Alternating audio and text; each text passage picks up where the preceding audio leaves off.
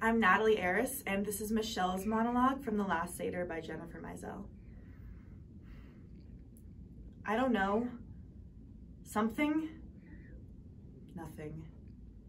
I really shouldn't have dragged you into this. It wasn't right. I can tell everyone we had a fight, and I drove you to the train station, and you went back to the city, and that's it. We're over. They'll believe that.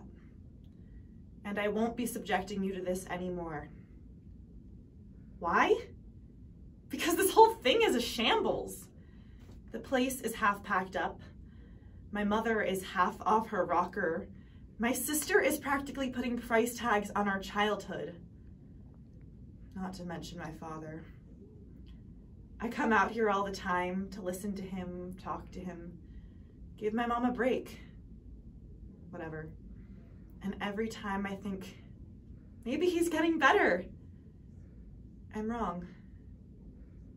Have you noticed that no one will mention my father?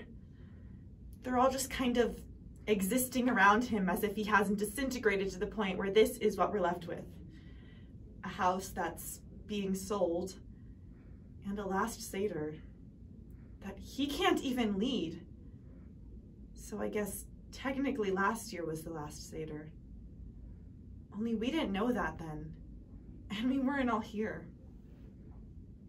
God knows the last time we were all here, and now he's not all here.